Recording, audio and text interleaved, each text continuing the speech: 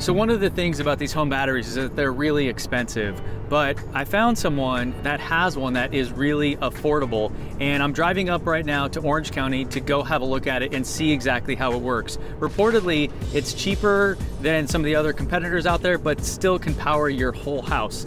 You may know of Bluetti as the guys that make these portable solar powered batteries you can take with you camping or out to the desert or whatever.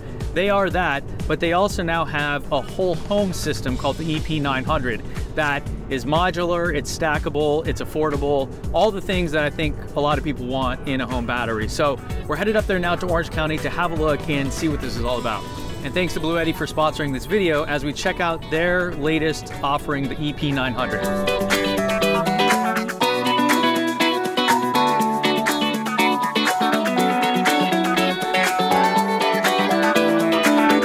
Thanks to Lars in the comment section for giving me shit about having only expensive batteries on the show. This one's for you because I want to show you how this can actually be quite affordable even if you're on a budget. So this is Bluetti. This is actually an enclosure that they sell, which I think is a nice touch because these batteries, while they'll say they can be indoor and outdoor, really you want them covered in sort of an enclosure. So this is kind of a nice add-on here.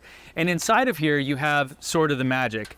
This is the EP900 system. This is the inverter on top, which has 9,000 watts or 9 kilowatts of output, which is plenty for most homes. If you have a really big home, you can get more and add power later, but for my house at least, this is plenty to really keep us going. You have a 100 amp sub panel here.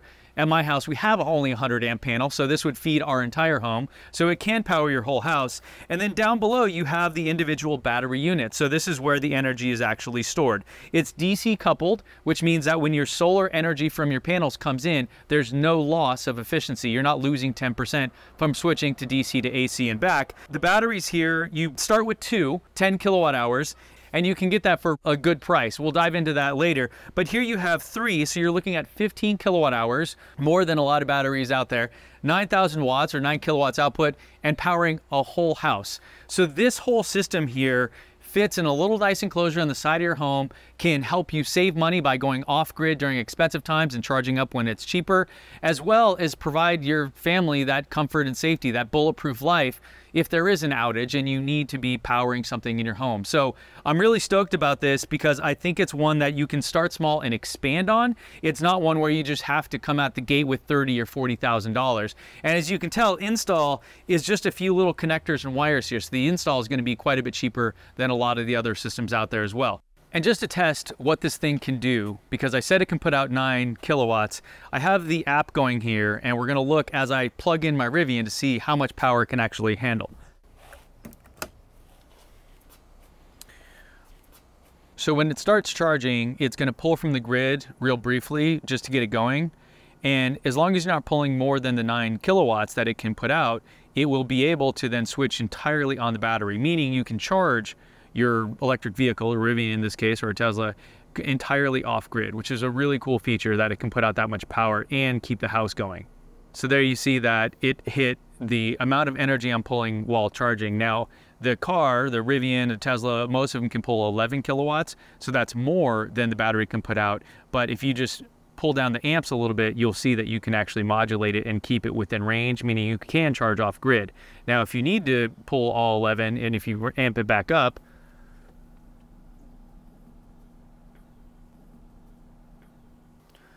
what'll happen is you'll see that it starts to pull in additional energy from the grid once it gets above what it can put out. Now you can have multiple inverters, so you could go entirely off grid, but with an affordable system, one that is really meant for peak shaving and just backup power, you can still be totally flexible and functional in terms of what your needs are, whether or not you're charging an electric car or just running your house. Okay, so now let's finish up charging and head back to the studio where we can do the math and actually see how affordable this system can be. All right, back home, I didn't make it to the studio, but I think I found a way to do the math here, and I had to make it specific to my setup because there's just too many variables to make it sort of a generalization, but I will make this spreadsheet available to you so you guys can actually take this, download it, plug in your own numbers, and try to figure it out for yourself. Okay, so the way it works, if you're not familiar, is with a battery like this, you can actually go off grid. And if you have time of use pricing where you're charged different rates at different times of day, which a lot of people do in this country, then you can essentially go off grid during that time and sell back energy to the grid at a higher rate than what you paid for it. Or that's the idea anyway.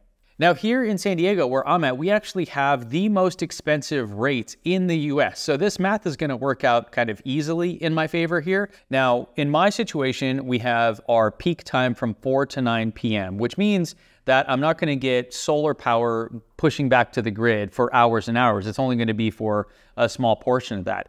So what I calculated here was the peak solar output that my system can produce, which is just about 6 kilowatts, and added in the 10% losses, and then the number of hours that it will be producing this to get me that credit back on my bill.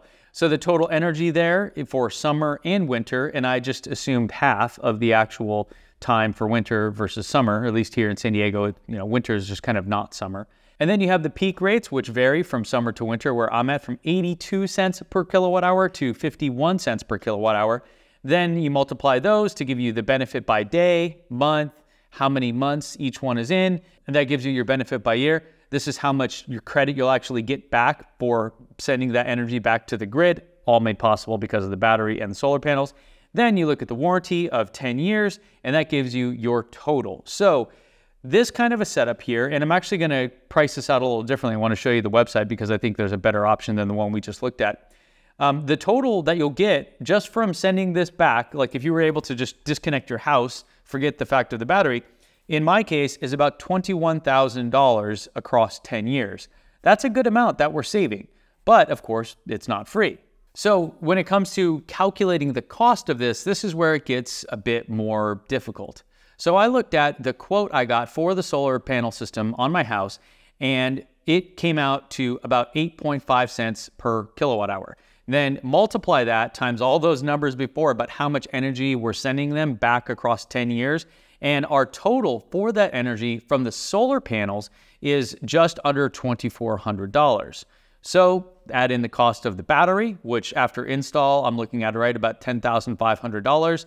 And you're looking at a total cost of just under $13,000, $12,847 and change.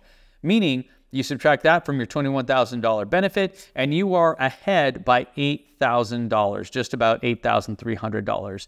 A system like this is going to save you money, and it's going to protect you against blackouts. So if you have young kids or any other situation where you need to have stuff, maybe a medical equipment or anything that's more, mission critical in terms of livelihood, then this is going to help provide that for you as well.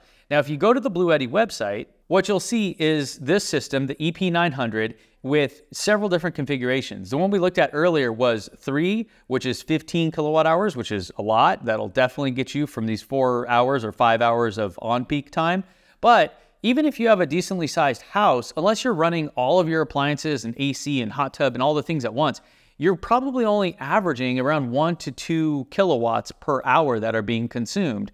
So you don't actually need a 15 kilowatt hour system. A 2 battery system here, which is the smallest one, is only $10,000 after the current sale that's going on. And then you apply the 30% tax credit from the federal government, and you're just over $7,000. Now, granted, that's not installed. So I added another $3,500 for install. Your prices there will vary, and maybe you're handy enough to do that on your own.